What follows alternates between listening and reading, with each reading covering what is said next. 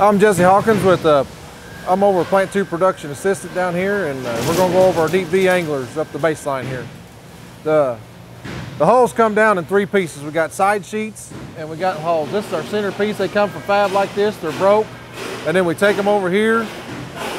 We put them up on this jig, and then they get welded on the bottom side and the top side. You can see that it's welded on both sides of that. From there, they come over here. We pre-drill for our transoms, and in these transoms there's a rivet every ½ inch. There's 24 rivets for a foot of boat.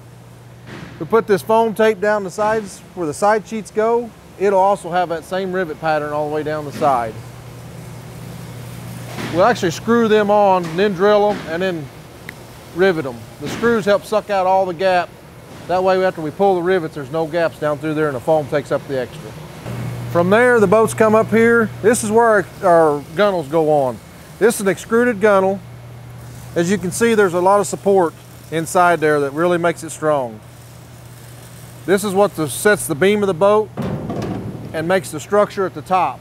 This boat's pretty loose without the gunnel. You can see this, how it moves. Once we set that gunnel on there, it gets a rivet every 6 inches from front to back. It actually gets a little weld at the front underneath the nose cone, and it'll get a little weld at the back to seal it off. From here, after the gunnel's on the boat, we sub-build all our substructure we can. We put it up on sawhorses. We'll put the transom in it. This is a tubing transom. We changed it from wood a few years back.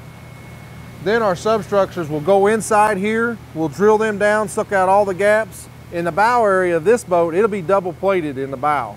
Now on our 17s through 21s, they're double plated all the way back to the transom from the bow. And the substructure will go on top of that. That's just like having 2 holes in the middle. From there, after we get all the gaps sucked out, you can see these screws sticking out. This boat goes to the stand-up. We'll drive up all these rivets, and then we'll take these screws out, and we'll put rivets in the screw holes. This is where it also gets the plumbing in the transom, and it gets the lifting strakes, and it will have the keel put on it. After this, the boat will go into the test tank. It'll stay in the test tank for 10 minutes. We beat it, we take a rubber mount, we beat it down to try to simulate some rough water simulation. And then leave it in there. If it leaks, we take it out, repair it, we put it back in, another 10 minutes. I have actually had to fill boats up with water just to find a little seeping rivet, because there's times after them double plates, it kind of hides itself, so you got to fill it up and it drifts right off the rivets leaking. We fix it, dry it out, put it on the line and build it. All right, after it comes out of the test tank, we know it's dry, it's gonna be good. We put it on the production line here. Here's where we start putting in this. It's got knee braces goes in. They're welded in the back. We start our rear deck area. This is where they start looking like a boat. We got our substructure up here in the front.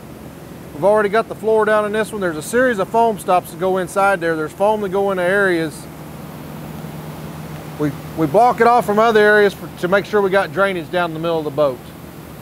These are set on 12-inch centers across here for strength, and the same thing in the front ones. The sub bulkheads are set on 12-inch centers underneath that plate. After that boat reaches that stage, this is our sub-assembled front deck. We build them over here outside the boat. They're actually TIG welded on top, and on the bottom side all these tubes are MIG welded. We put the dry boxes in, bolt them in, make sure the live well's in, rivet them in, and then we'll put it inside the boat. After it gets the front deck in it, it comes up here, comes off the line. We finish weld where we can. We finish weld all the tubing in it. Places like that, we make sure we give it good and clean. We try to vacuum all the shavings out of it here at this place. It gets a quality check one more time here, and after that it goes to foam. After all the finish welding's done on the production line, it comes over in the foam area. Now this boat's already foamed, but you can see the plugs in here. Everywhere there's a plug, there's a foam shot. And there's a series of foam stops underneath there to keep foam from getting in places where we need water drainage.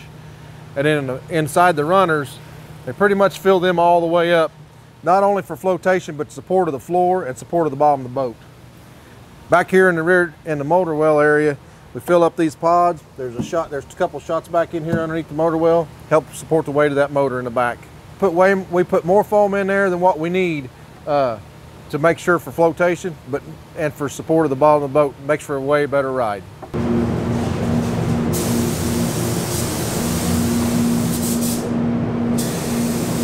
Okay, This is a boat after it's been through base. We've got it washed, we've got it painted, and this is when they start looking like getting a pretty paint job on them. They start looking like a boat. As you can see, at least after it's all drove up and painted, all them nice straight rivet lines, got the lifting strakes on the bottom. We try, even though it's the bottom of the boat, we try to keep them just as straight and shiny as we can. Okay, here we are over on finish after they're painted. They're ready to go. This boat here is quite a ways down the line. They've already got the wiring run on it. They got our hydraulics for our steering, got our wiring for our motor, and then the rear deck's put together. As you can see, they put the insides in it. They got the consoles. This console set, still got to put that one on, and it's starting to come together as a finished boat. After they get everything done, we'll push it up here. It'll go through hydraulic testing, it'll go through electrical testing, and we'll test it through and through. That console's already been tested in our sub-assembly area, trying to catch them electrical problems. And it gets a good cleaning and it'll be a final inspection before it goes out the door. That's a tour. It kind of shows you how we build the boat from start to finish.